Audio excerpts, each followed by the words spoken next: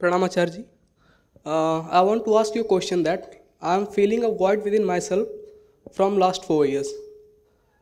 Can say that a void created within me because of a person whom I love.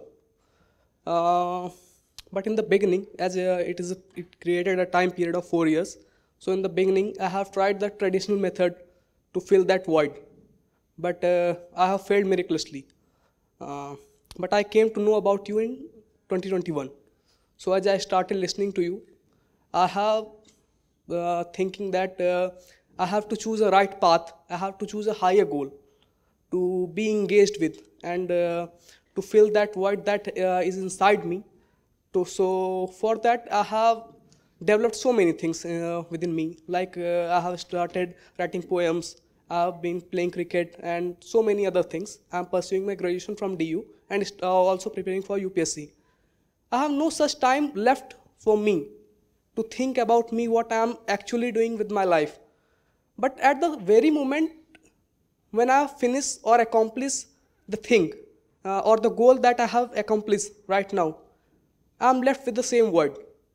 The void is always the same of always the same person that never changes. So I want to I want to ask you that what is the right way to deal with that void, and what is the right way to cope myself with that void, or I have to live with that void, because I have searched for that question with so many peoples. Like from last 6 months, that void is now converting into the suffering and pain in the form of tears that set from my eyes. And so for that, I don't want to be in that phase. I really don't want to be in that phase. I want the way to deal with that, that how can I get something better and something right to do with myself to be out of that. A love affair, a girl. That doesn't occur. Uh, she denied at the very first moment. Then I have never asked her. We are rare in contacts at moment within months or from 2 or 3 months. We talk to her in the chats or and nothing else. We met for the last time when our board exams were over.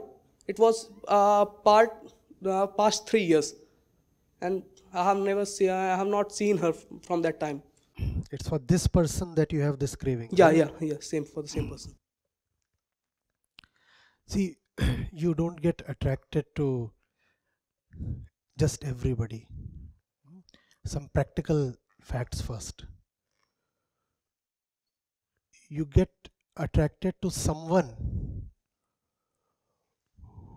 who is almost at the same level of consciousness as you are.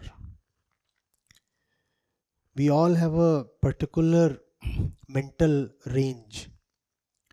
The one you feel attracted towards has to lie within that range. If that fellow is far below your station, you'll not feel attracted.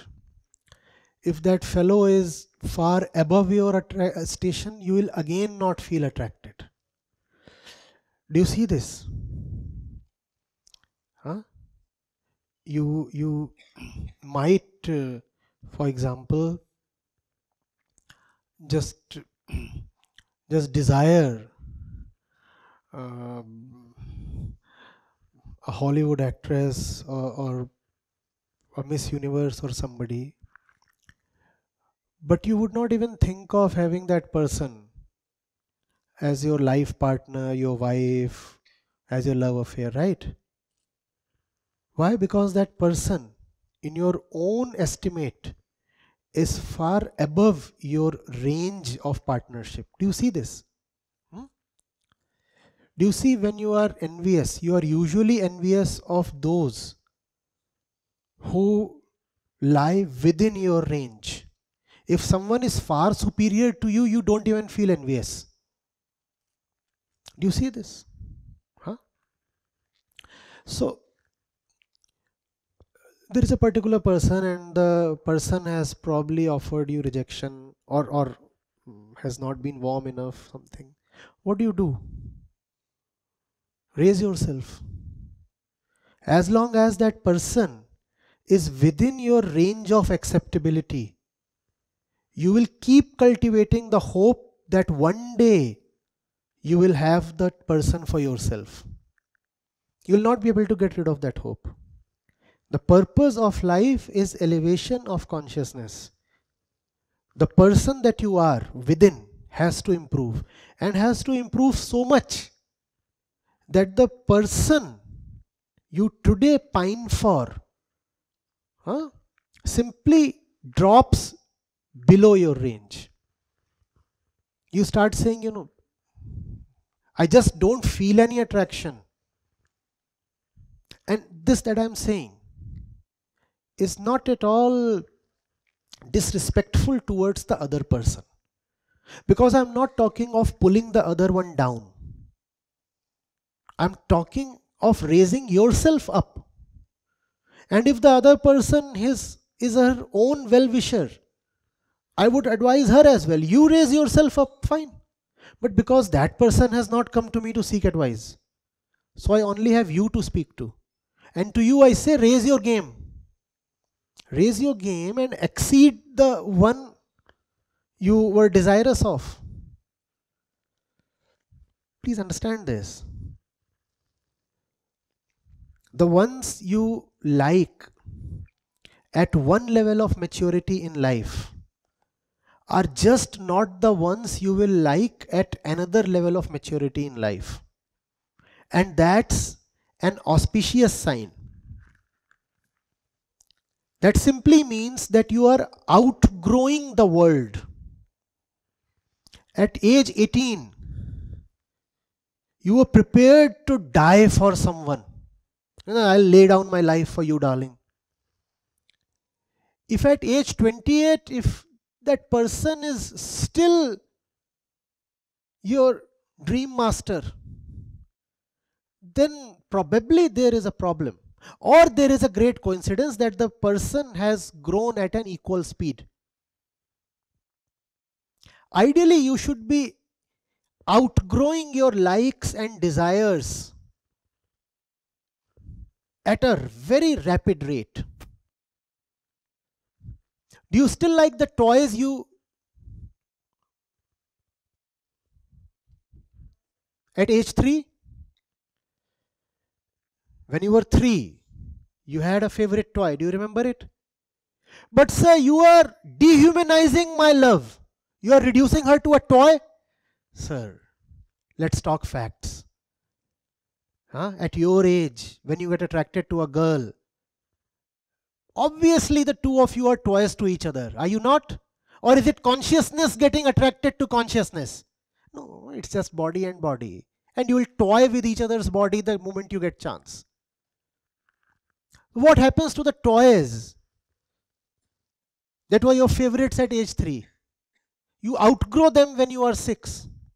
Then you outgrow the 6-year toys at 10 and then 15 and then 20 and you move on. That progression is the essence of life. Come on, rise, move on. How can you still be attracted towards that same person?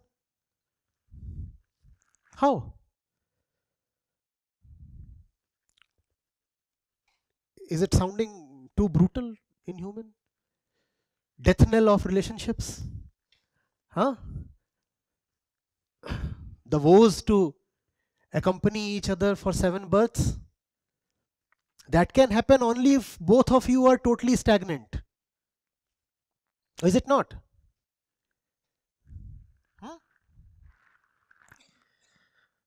Take this at least as a fresh perspective. I'm not asking you to accept it. People grow differently. The one who appears attractive to you today, why do you take it as a mandate to be with him even 10 years later? That person can outgrow you, or you can outgrow that person, or the two of you can grow in different directions. What is the need to be so sticky to each other? Or are you welded? Even if you weld two different metals together, What happens when they are heated and their coefficient of expansions are different? What happens? Because they are different and they will behave differently and move differently. But our culture, we are told, once you have fallen in love with someone at the ripe old age of 8 years, you should continue with her for the next 7 births. Leave her alone. She has a life to live. Huh? Growing out of your partner might be a sign of maturity. And it also might be a sign of compassion. Think of it. Often in the name of love, we just impose ourselves on someone who was unfortunate enough to once say yes to us. 5 years back, she said yes. So even today, I'm at her throat and the rest of her body. You remember that day you said yes? Yes. So you have to live by your yes. Baba, she was internally drunk. Forgive her. Just issue a general pardon and let her go. But you'll say, no, but bewafa. You said yes. And in most cases, there is no yes at all. Even the yes is not there and yet the allegation is there. Disloyal. What is loyalty? What do you mean by loyalty? What do you mean by continuation in time? If you really have love for someone, you make the sky available to them. You let them fly free. Is that not an expression of love? Or is clinginess an expression of love? I will stick to you. And if I cannot stick to you physically, then I'll stick to you in my memories. That's what all defeated lovers do, right? I cannot touch you physically, so I'll touch you in my... And those are the memories we cherish, don't we? You remember... That's also the stuff of most of our songs.